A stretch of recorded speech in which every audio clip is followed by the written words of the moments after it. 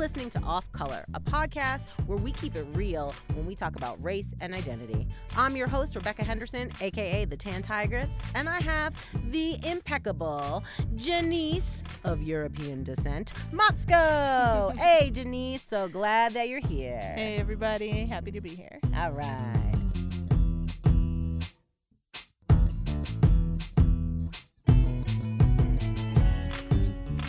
This episode of Off Color was actually recorded live at the House of Pod following a screening of the documentary All Mixed Up, Our Changing Racial Identities, directed by me, Rebecca Henderson, aka the Tan Tigress.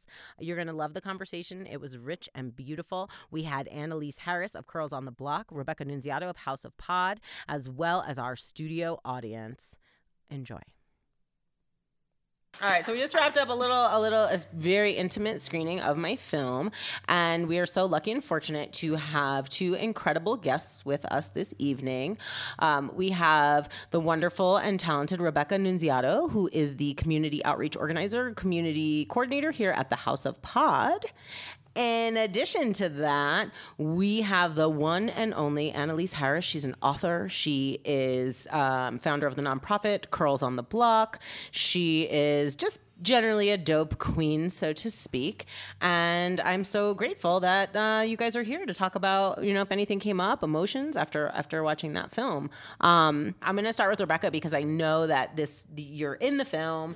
That day that we interviewed you was August 12th, and that was actually the day of the Charlottesville, the fight, and the day that Heather Heyer died. So we were, which I think is kind of poignant in some ways, right? Where it's like, that day we were talking about those things and we all knew what was going on and we knew she had been killed. So it was a pretty emotionally challenging day, I think, for everyone. But I don't know if you remember that was happening at that time or like if that was anything. I think what's wild is that it feels like for me that was not the beginning, but it was a marker. It was a milestone in my ethnic journey because you were asking questions that nobody asked me. So many people are just happy to let's just sweep whatever you are, your ambiguity, under the rug. And at the same time, it felt like it was this moment going into the 2016, post 2016 elections where I was passing through the world kind of in this trajectory towards myself and towards my truest self and towards my identity as a person of color, while the world was pushing so hard into this white supremacy and just this quiet racism that had existed for so long. And that, of course, we've experienced, but people like my white mom and family didn't even acknowledge as existing. Yeah. So it's just interesting to think about this time lapse of me moving into this journey of waking up, standing up, coming into my body, and the world just pushing so hard against that, rejecting that. Well, I'm really glad that you say that because sometimes I guess I do wonder, I'm like, is my work having any impact at all, right? It heartens me to hear that it had a positive impact on you, exploring your identity at this time. Annalise, I wanted to ask you because you saw the film at the premiere and you've seen it a couple times, and so I'm just wondering if there's anything coming out of it, for you, anything new or just thoughts that came up as we were screening it. Yeah, definitely. I've been mixed my whole life. But even just, to be honest, even saying it, right, is I have always said that I'm Black and Puerto Rican. And so I convinced a friend of mine to join me. I knew he was mixed, and he's Native and Oglala and Mexican. So I was like, dude, finally a friend who would totally understand this. And, we came and we were both really impacted by being able to look around in the crowd and just be like, oh my gosh, we're mixed, and just mixed families, who also understand the struggle and just respect that, hey, we're trying to exist. I will say, when I was younger, it was okay, well, do I say Puerto Rican and Black or Black and Puerto Rican? If I have an emphasis on one, does that mean I'm not accepting the other? Or, does it mean I feel like I'm more exotic or whatever, I remember with dating, I know all of these topics came up in the interviews you were able to have. And I remember a guy in high school was like, you're perfect because you're black, your mom's black, so you're black, but you don't look black. And so it was like, what? And when he said that, I was like, what the heck? And that was definitely a very poignant moment in the dating experience. Like, my experience still is I'm very conscientious of, men who maybe have a fetish or have a preference that I think is detrimental to not only it limits me to an extent, and also plays into a lot of the colonized beauty standards that we have. Like, I have green eyes, I'm a fair skin tone. There was always an element, especially as I just became more aware, and just I've always been pretty active in social justice and like understanding systems, and but dating, I'm like, man, are you really liking me for, me, or the chance that your kid could have green eyes? Honestly, I just shared with a friend the other day, I was like, it would be terrible if I said I want a kid that looks like me. The likelihood of that happening if I were to be with a man with more melanin or brown eyes, darker brown eyes, I mean, I would totally negate half my community, and that means something to me. I'm like, I would, never say that. But I mean, of course you want a kid that looks like you, right? That's sometimes what I'm just talking to that point. Like, imagine if I said that, like other people, I want a baby that's mixed. I've even heard, women saying that. I'm like, okay, but you're not the mixed kid that has to deal with your fetish, and limitations on, just why you like this person because of what they look like only. Yeah. So the film definitely brought that out. And I think even the spaces that you've been creating, more than one box, means something. Hey, I have been more than one box, and I can be fully embraced, and I can be proud and not have to choose. And for me, that has always been like, I don't want to have to choose. I am both. And being Puerto Rican, not being able to speak Spanish fluently, or regularly. And I was like, I'm like barely Boricua here, like.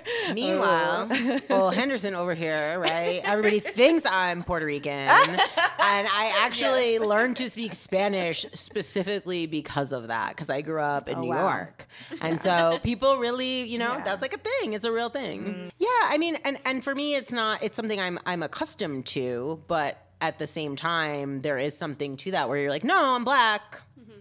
And even someone like me who's really proud to be black, it's hurtful that people like don't think you are, or I don't even, sometimes I don't even know. This is actually like real emotional for me. Mm-hmm. So you're hilarious. That's right. To talk about it. No, it is. It's super hard because I mean, I don't think you realize how much your identity is based on what other people see in you until that's messed up, until like you get some feedback that you're like, whoa, you're not seeing me, and you're not seeing like what I'm made up of. Like, I've particularly struggled a lot, and I know this is true for you too, in a lot of white institutions where because of the way I talk or the way I dress or because of my degree, like whatever these things are, they think, oh, you're not one of those Mexicans, and so we're gonna and so I'm the token, and that's an uncomfortable place to be. Like, I get into spaces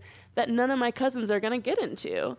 And what do I do with that? It's this really complex emotional experience every fucking day. Yeah. Something that you said about like what that brings up for you and being in those spaces. There was recently an article going around, and it was about being a buffer. And one of the things, like, we're typically people who are closer to whiteness, like, will get hired for the job, and then they'll be like, but we have diversity. We have a black person, and here she is. It's Rebecca. And everyone's like, she's black. And it's, and my mother told me, my white mother, she would always tell us, she would say, you can be whatever you want in the world, but on your applications, you are black, black, black. And it was kind of a joke in our family, but at the same time, it was the truth. It's like, there's not a lot of benefits, right? So like at that time, especially when I was growing up, that's what we did. And that I hate to bring this up, but I don't, because I like to keep it controversial. Let's talk about Elizabeth Warren real quick, and that idea of her identifying, right, as a Native American. And I know it's tough. So because of the people are still mad about that, and she apologized, but ooh, boo, you got some scholarships, bro. And to me, that's the hard part, because initially, so when that first broke, right, I was like, no, Elizabeth Warren, boo, like, and that was my whole thing. And then I seriously was like, she was like, I'm gonna forgive student loans, give you universal child care, and I was like, you know what? You ain't that bad. I'm She like, ain't that bad. Me too. But I think that that's real though, in that it's like, and I've received critiques on that, on being like, well, how could you? And like, what if she had done blackface? And then how would you feel? And I'm like, the fact is she didn't do blackface. The fact is she thought she was Native American, and she did know it was wrong.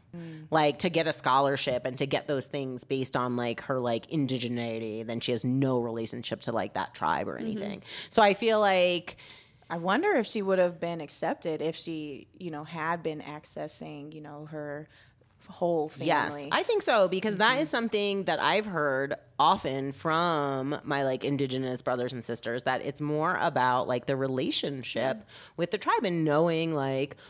I believe in kind of like a new tribalism. So I think that we're trying to be these globalized, like global citizens, and it's not working because our brains don't work that way. And we actually don't, especially because of white individualism, we don't know how to love people, and we don't know how to support people. We don't know how to be empathetic. But I think actually that's why I really support like groups that are just for people of color, or just for Black women, or just for Latinx like people, because it teaches us how to actually connect with each other. And then from like actually feeling like they commented in the film, like being seen, heard, like being humanized, then out of that grounding within some sense of tribe, you then can love other people outside of that community. I think we've lost an ability to actually, we don't have that in our families anymore. We don't have that in our neighborhoods anymore. Like, we've lost the ability, like the gifts of tribalism. So I'm going to push back on that. Please. And I think little lady here got something to say. Yeah. Come on up. That is mostly in the U.S. Like, you were talking about community, and like people like neighbors and stuff like that, like talking to each other and like connecting and like tribalism. But you see it a lot in like outside of the U.S. So like, why is it that like the U.S. is an issue with that? And I mean, it's neocolonialism, right? Like, we're just so disembodied, disconnected. Like, we don't know how to have relationships, which is kind of to this idea of like the tribal identity, and meaning like a specific tribe, right? Yeah. Like, I actually think that white folks, all of us, like on both sides, my white side and my Hispanic, like Latinx side, like I want to be connected to the tribes that I come from, because at the end of the day, like, we all come from an indigenous ancestry. That is correct. And that's where I think there's a gift, is to know that. Because if we're like, oh, these indigenous people, like, no, you're indigenous people too. You just don't know it, because at a certain point they were like, you're white, they're not. And that was the that was the dividing line. So, and one was good and one was bad. So to me, it's not very much a secret as to why, like, no, you want to benefit and you want to survive in this nation that was it started on free labor. Like, it started with a genocide, followed up by some free labor, followed up by continuous marginalization of certain populations. And so when you, yes, here we have and the difference in the United States, I believe, my theory is it all goes to chattel slavery. And so like, cause you'll see it in the Caribbean nations, you see it in Latin America.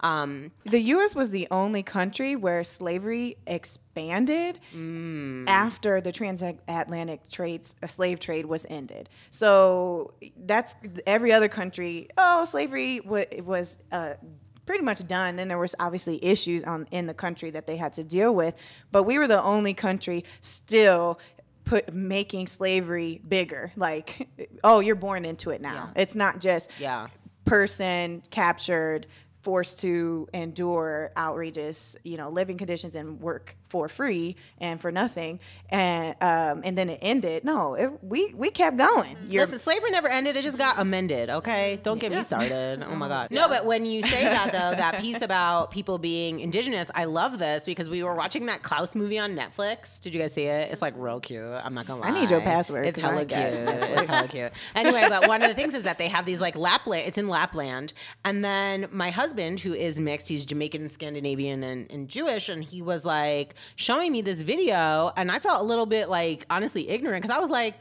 I was like, they lived in teepees up in Lapland? That was wild. Like, you know, they're in teepees. They're like playing the drum. They're like singing all these songs. They're chasing the reindeer. And so like, but that's my feeling for our white brothers and sisters is I want them to connect with that, because the truth is, as you said, we all do come from that indigenous culture.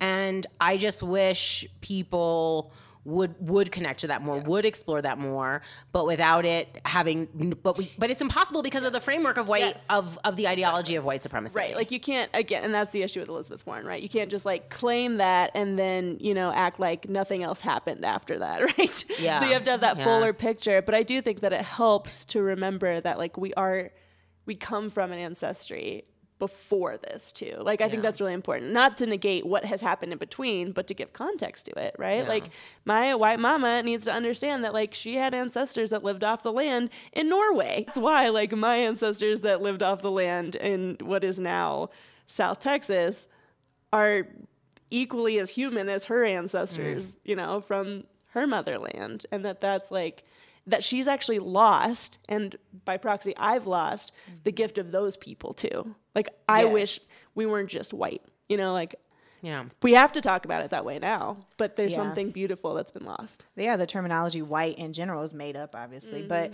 it became all-encompassing, and it did eliminate history for a lot of people. So that's something too. I have made this argument before, but I wonder, I feel like mixed race people think about their race more than so-called monoracial people. So that's something that I don't know. What was seen in the film, right, was when we think about like our parents who are monoracial, right, is like, at least for my parents' generation, like they didn't know what to do, and they weren't having the conversation. I mean, I was in a wide ass community in Colorado, so like it wasn't like there were other people doing similar things, but for them it was like, it's better to just raise them as white as possible. And my dad struggled with that as a monoracial person, but he also didn't want me and my sisters to go through what he went through. And I think that's the wrestling thing, is like, he definitely thought about his race, but it wasn't, I guess the question is like, was it as complex?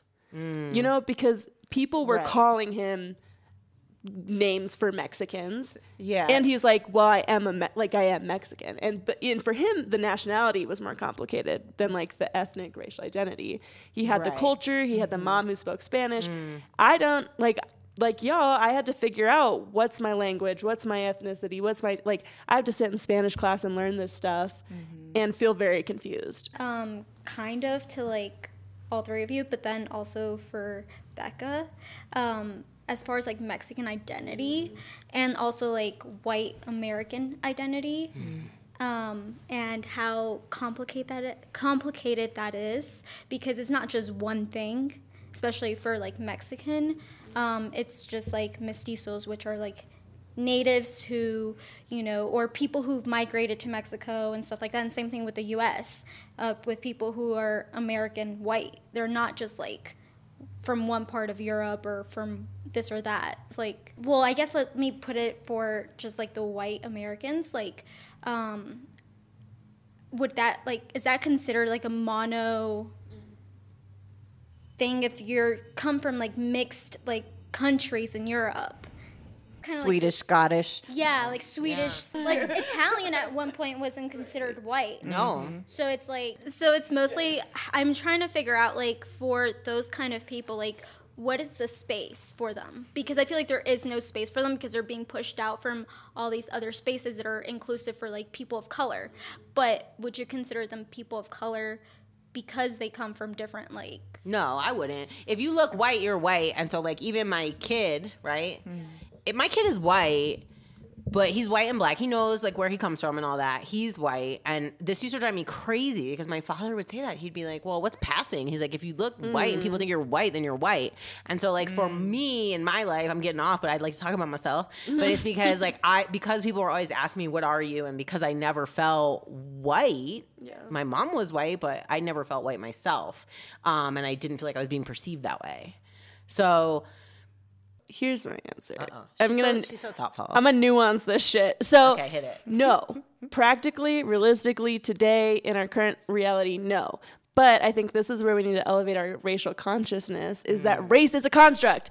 But we can't pretend like it doesn't exist. That's like not the answer either, right? So it's not like, oh, we're going to be like colorblind, right? But that's the whole point, I think, of why like my Swedish Norwegian mother needs to be in touch with her Swedish Norwegian history. Like that's been erased. It's been erased differently than the way that like my dad's Mexican humanity really has been erased in this country and largely throughout the world. But ultimately, like I think that's the bigger, that's like the big goal, is like this reclamation of who we are, right. and that we are grounded in like places and times and migration stories and in people, in like and it's not all pretty, right? Like I want to talk about the fact that I don't know exactly where exactly from Mexico my people come from, which is a whole other problem. But the people of like the pre-colonial times, like there were some beautiful things they were doing. Like there were some beautiful things. There was also some ugly things they were doing. And so we can't like romanticize it. We can't demonize it. Like we have to talk about human sacrifice, like plug, that's my next podcast. But I want to know those things so that I can own them. And I hope that other people want to like have that curiosity. I think that curiosity is a part of like the healing story. And I don't know, it's a little pie in the sky. No, but my husband is like that though. My husband is very interested in all of who he is, right? And so like he is interested in Finnish culture and Jamaican culture and his Ashkenazi Jewish roots, right? So we're doing that for our son, where we're trying to raise him with all of these things and let him know like this is who you are. It's really beautiful. Something else. Please do. So, as for that was like the first part, like the white Americans, but the second part is Mexican Mexican people in general, because they're also mixed, you know.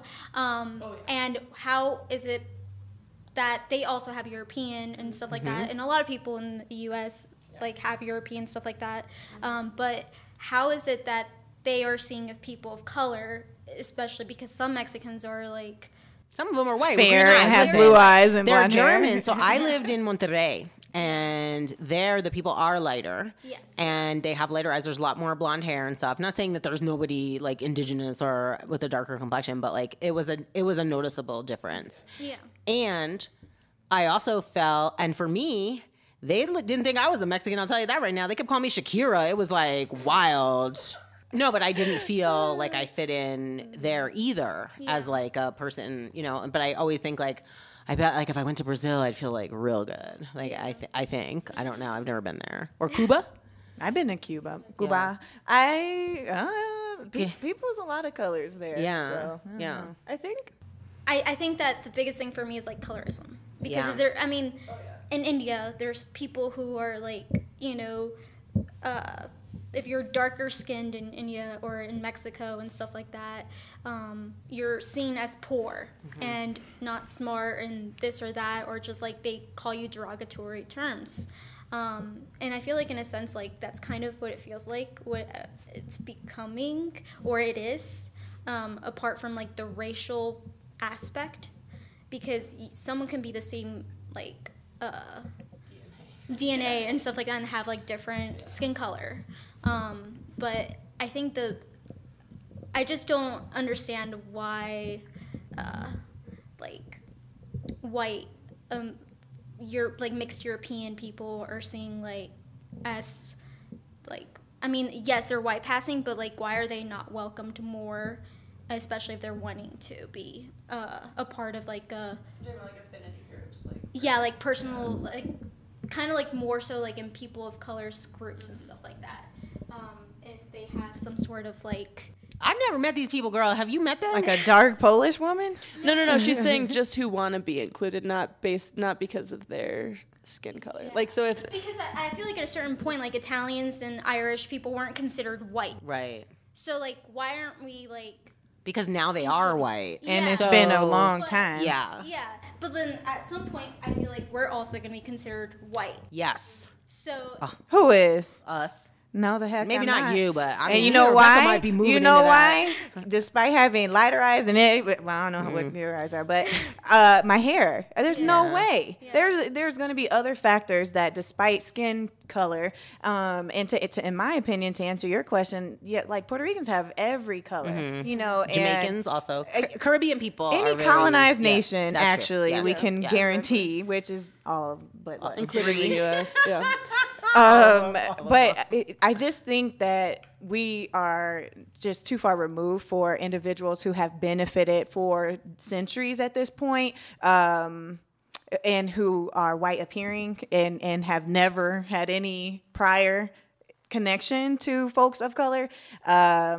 I don't think that they would be very comfortable, and they would probably want to create their own affinity group. Personally, I think there would be a place for that. Like, hey, I never knew about my Finnish side, and this is me exploring it in this space. I don't think it would be fair for them to end up, because what happens, I feel like they take over the conversation. And you're just like, dang, man, like, you're not followed in the store because you're Finnish. Exactly. No, and I think, so shout out to Building Bridges, y'all, because they do some good work around this stuff with white folks, where they do affinity groups, and they do, I mean, ideally you'd have affinity groups for each kind of identity, but it's really like people of color and white people.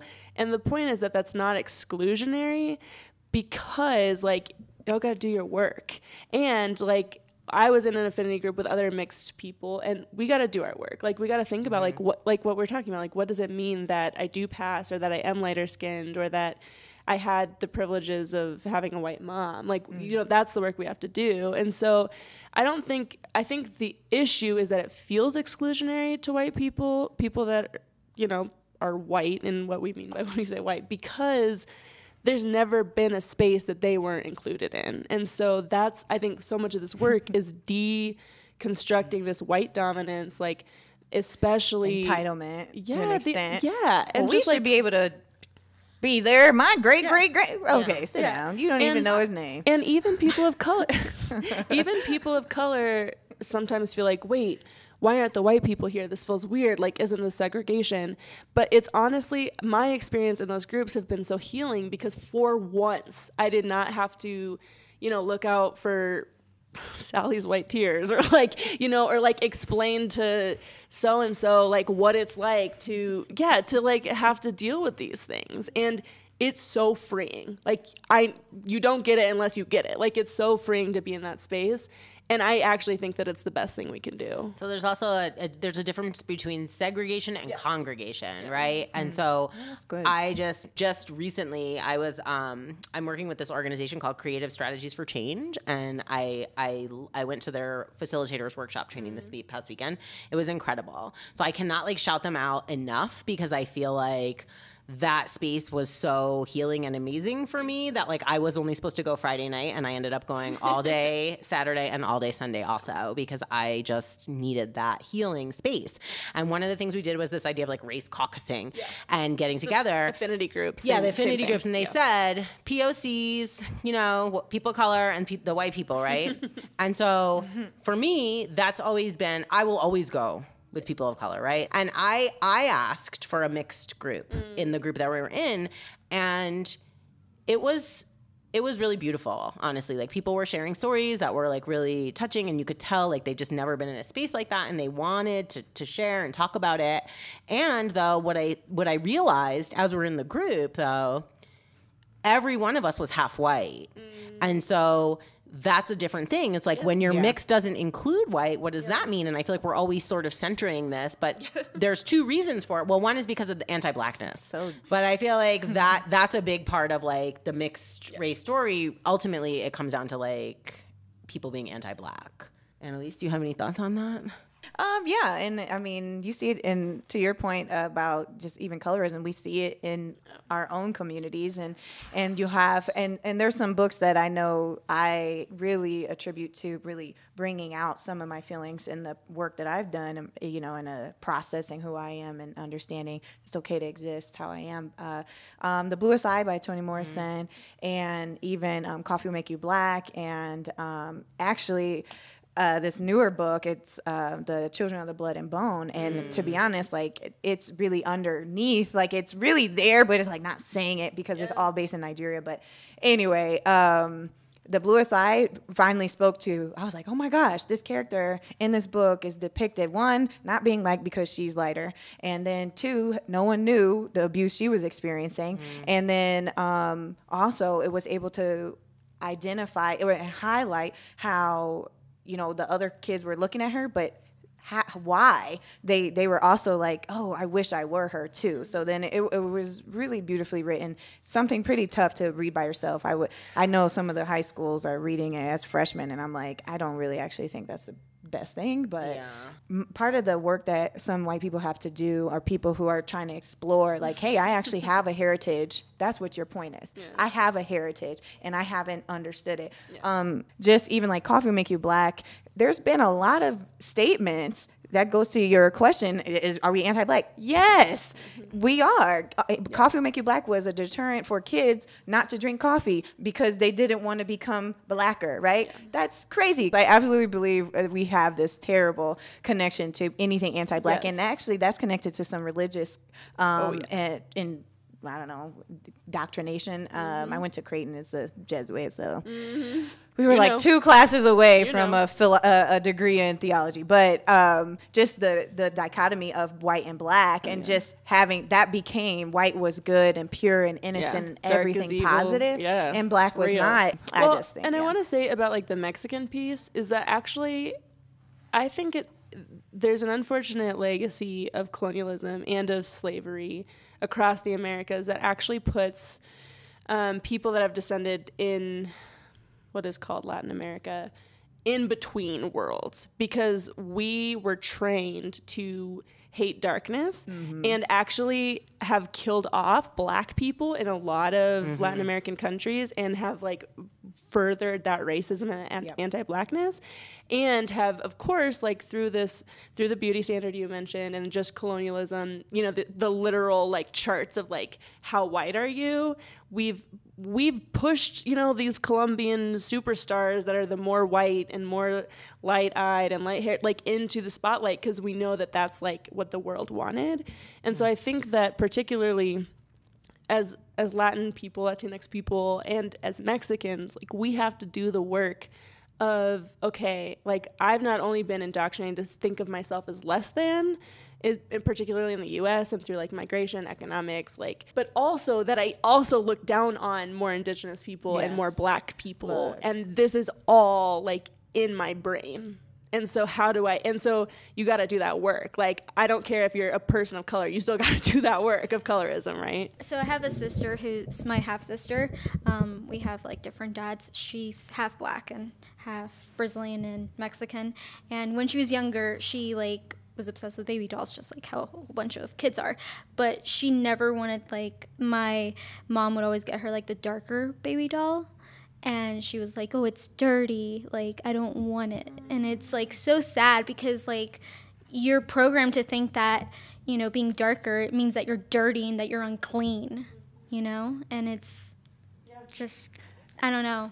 Well, the black doll test is actually something that is still ringing true now. They've redone the test, and originally the test was conducted to, the information taken from the test after white and black kids were asked to, well, it was black kids, they had to choose black dolls or white dolls, and they had some adjectives: good, pretty, better, best, nice, mean, bad. And black kids were continuing to pick the black dolls as all the negative adjectives and descriptors. And that information was used to actually help integrate schools. And so Brown versus Board of Education used that information to exemplify how this is separate but equal is not actually true, because the internalized impact of racism and segregation was actually negatively impacting black kids. So, well, however we feel about integration and the current status of our education system, the kids are still picking black as bad. And I actually, in Omaha, they're doing the Curls on the Block Curly Crew, and they're going to be looking at the black doll test too. So this whole month, prepping for Black History Month, it's a required conversation for me. I'd like to ask you a question about your work with Curls on the Block. Sure.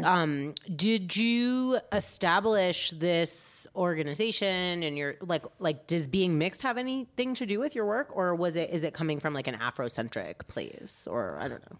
I mean, I think to your point, we are always thinking about who we are. Like, absolutely. My experience as the only mixed kid in my family and having the only green eyes or whatever, I definitely got to see my siblings navigate the world also differently. And so I have an older sister and a younger sister and 2 younger brothers.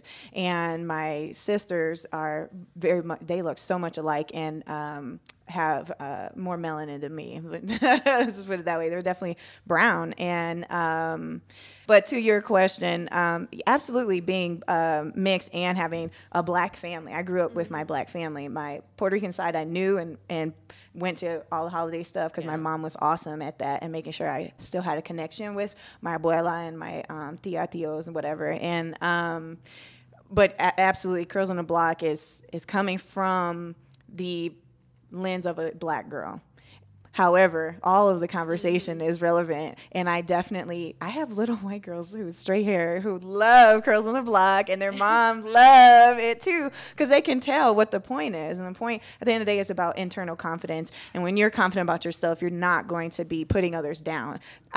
More academically, John Takaki has a book called A Different Mirror, and it was the first time I understood a little bit better the experiences of other folks. So like the Irish immigration stuff, and just being able to see, our differences is what we're taught, but we actually have a lot of similarities with our heritages and like upcoming, and like the struggles a lot of people face, internment camps, stuff like that. Like I just have witnessed the impact for sure of the young girls, and I work with the girls, but I have boys in the group too. The mom just came in the other day, was like, he just loves Curls on the Block. I was like, and thank you for letting him participate. I want to say that's such good work. I'm hearing about it, but it's amazing because the internalized piece is, I think, often under discussed. Yeah. And I think this is relevant, if I may, to your child and to a lot of us who might pass, because we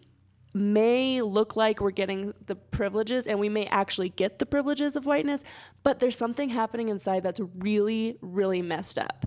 And I don't think, because people don't see us, they'll say shit, they'll do shit, but like we're holding that in a way that's so detrimental to our being. Like, because Kingston's going to be, like, when he hears that stuff and sees that stuff, he's going to be thinking about you. He's going to be thinking about his grandparents. And that messes with a human, like, in a way that I don't think we fully understand. And it's spiritual, it's relational, like, as a Mexican-American, as someone who's lighter complexion, there's something else going on that we haven't quite figured out what to do with that. So, but to your point, yes, I think that, and I see it a lot with my husband because he's white presenting. So I don't use the term white passing because I feel like that, to me, it has a negative connotation as if you're trying to escape from it. Imitation of life. Yeah. So that's my association with it. But for me, like, I say white presenting for my kid and my husband too. But the thing is like, people who know, they can tell. But if people who don't, they just assume he's like this white guy with curly hair. Yeah. And they don't know. So I have a quick question for like all 3 of you guys. Your self-esteem and like confidence on being like mixed and how that has changed as you've gotten older and grown more into your identity of how you see yourself now. In like the past maybe 5 or 6 years, like I always identified as black. And I say that in the film, and I kind of think it's hilarious, like looking at myself. But anyway, it's like a whole other thing. It's a journey. I mean, it is, but it's like going through that. I mean, when I had my son, that was a thing for me because I was kind of like, well, how black can I be? Like, look at this baby. Like, he's got red hair and blue eyes. Like, this is wild, right? That was part of it for me. And also being married to my husband and sort of kind of exploring this idea of like multiracial identity. So now I still say I'm black, but sometimes I'll say I'm mixed, or I'll add that to it. I'll say black mixed because because of the same reason. The thing you said really hit me earlier when you said, oh, I don't know if I should say Puerto Rican and black or black and Puerto Rican. Like, So I always start with Black because I know that there's this connotation that if I say I'm mixed, people are going to think that I think I'm better than them because I'm mixed. And it's so real, and especially in this place matters. Yeah. Yes. And in Denver, Yes. they don't know what to do with me here. Yep. And it's over and over again. I keep experiencing that in the communities that I'm in. But you know what I think, though, in some ways, and this is something I talk about for all of my projects, I feel like Denver, in some ways, to me, is kind of like this microcosm of the United States, especially when you look at the racial demographics here. It does kind of line up nationally, right? Where it's like 70% white, 30%, you know? It's so I think now I feel some confidence in being able to identify as mixed race in some ways, and I do a lot of, like, so my moniker, right, is the tan tigress. That's what I go by, and I got that nickname because my brother-in-law, I was like, I'm like a Black Panther, I was like on some rant, and he was like, more like a tan tigress, and I was like, sick burn, and like, that is accurate. You're right. Yeah. So for me, Tan Tigress Productions and doing this work is part of me, like, kind of claiming my own identity. And just historically speaking, like, my great-grandfather owned slaves, and my great-grandfather was a slave. You know what I mean? Like, it's crazy. Like, that's all the genes. It's all in there. So I feel pretty good now in general. And also that was a big thing for me with this, working on this film, that Bill of Rights for people. Have you ever seen that before? The Bill of Rights for people of mixed heritage. So for me, so nice. I just thought it was a really powerful thing. I had never seen it, and I was like, like the idea that I can change my identity over time, and it's okay. Yes. Like, this is my body. This is the body I'm living in. This is what I'm doing. And if, like, for me, though, the real issue is when you try to say I'm white, no one's letting us be white. Yeah. And so that's where it gets back into this, like, sick ideology of the United States, right? So that's that. I don't know if I answered anything, but This is a good closing question. I feel like your self-esteem. Well, let's see. This is sad, but it's important. Is that, like, one of the first moments I knew I was different, because we all have that moment, was on the school bus. It's a cruel place, and someone's like, "Oh my gosh, your arms are so hairy," you know, like, and every day is a conscious decision to see myself as beautiful and as, like, who I am, like, in this body. And every time I go to the gym, like, it's okay. These curves are good. These curves are part of who I am. Like, this is just like auntie, you know, like, this, you know, this is okay. This hair, like, this is okay. Like, and it's better than okay, but at a minimum, like, here I am, you know? And it's hard. Like, it's hard in Denver when I go to work with a bunch of white people, and I go to the gym with a bunch of white people, and I go to the grocery store with a bunch of white people. Going to the gym, like, shit. My self-esteem has been a roller coaster, but thanks to Rebecca here, I have to say it. I mean, I have to say it. Like, you're bringing this conversation up, and being in that room at the premiere, someone literally said, look around, like, we're beautiful. We have freckles, and we have, like, this complex texture of our hair. And, like, I want to cry thinking about it, because I don't get to be in those rooms ever where I'm like, look around, like, we all are beautiful. And so being mixed, it's complicated, but I do want to see it in a positive light, as, like, this is a part of who we're becoming as a nation at its best. We're all mixed up. Well, you know what? Obviously, I work with kids and building self-esteem.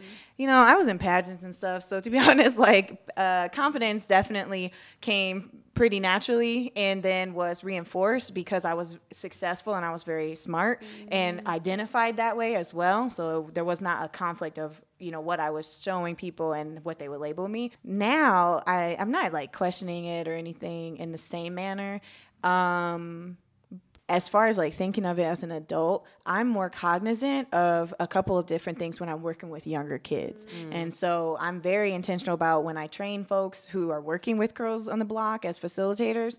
I teach them about the power of their words. Their diction, obviously, is very vital, because if you are accustomed to saying things like coffee will make you black, that's a problem. I'm not probably going to hire you, and I don't want you around kids until you can address that. I have my facilitators take the bias tests, which are still available.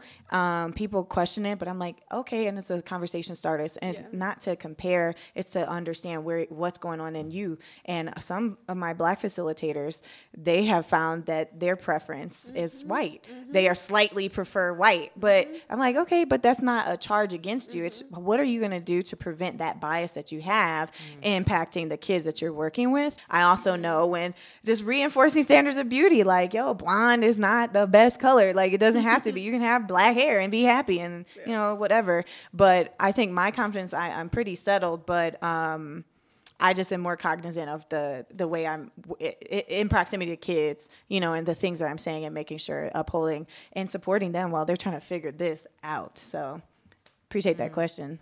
I found it so helpful. I try to mess with my family with this a lot, but just like say it. Just say it out loud. And like, I'd never say this, but like when a Black guy was walking down the street, you know, like whatever that shit is, like say it because it's there. Like if it comes into your mind, you have to own it in a way that, like maybe that's not a good thing, and let's start to work on that. And so the next time it happens, you have a different reaction. Like you have to interrupt what's happening in your brain so that we're rebuilding the way that we respond. Like I think the bias test is a great starting point. One of my friends said that about her own family, that she's challenging them. Is that what you really mean? Yeah, and sometimes, I mean, say it, like, even just to yourself. Like, just do your own work, you know? Like, obviously, you don't want to offload that labor to other people. Anybody know what started today? The 2020 census. Yes, we need to be posting about that because can't we identify how we want? Yeah, but here's the thing I saw, and everyone can fact check me because you know I'm not the news. Fact check. But it's if you check multiracial and you try to write it in as other, you won't be counted. So what you need to do is you need to check your two races instead of multiracial. Yeah, I feel like we need to investigate that, and so that's like I'm putting a call out to America. Our homework is to find out what's going on with that, because tell us. Yeah. That's real though, because the other thing, count me. I'm so cute. You are cute. Yeah, but I was always told not to do that because it diminishes like our numbers, like to check Black because for the census, for all practical purposes. So there is actually like this thing where people from like Central and South America are in the census putting Native American because they are native to the Americas, which a lot of people don't agree with, but I mean. Yeah. It is. It's deeper than that. And then ultimately, though, for me, what it comes down to as we wrap it up is that it's always rooted in white supremacy, the myth of white supremacy. And I feel like that is something that I wish people could understand. Like, I'm not talking about skinheads and shit. Like, that's not what I'm talking about when I talk about white supremacy. I'm talking about this idea of like internalized dominance. My favorite thing to say about it is white supremacy isn't in the water. It is the water. Right. And so like we don't even know and how it's like playing out. Even consciously, subconsciously, like, I married a mixed race person, but he's like real white. Why did I do that? That was one of the things that comes up in the film, right? Where Liz says, I made my whole life and now I made this child that looks like how I wish I looked. And you know what? I did the same thing. Like when I was little, right? My best friend had blonde hair and green eyes, and I did not like the way that I looked next to her. And now I have this blonde hair, blue-eyed child. You know, so there's a lot. There's a lot there. Investigation to do. Yeah, so we're gonna do that. So if you happen to be watching this or seeing this or want some friends, you know, hit us up, ask us questions. Off Color Pod. Tell us about the event, the next event you're doing. So we are gonna screen that film again. Yay! Plug. I'm gonna plug my own stuff, but we are gonna screen it on February 5th at the Bug Theater. So if you liked what you saw tonight, because that's also part of Off Color's mission, and what I do is I try to provide people an opportunity to hear conversations they wouldn't necessarily hear. It's a way to just like speak our truth. Thank you so much for listening to Off Color. This is a community supported show. So if you love this content, make sure you tell a friend, share, like, 5-star reviews only. We're never kidding about that. 5-star reviews only. We are made possible by you, our listeners. If you would like to support us in a more in-depth way, you can join our Patreon at Tan Tigress Productions. You get exclusive bonus content.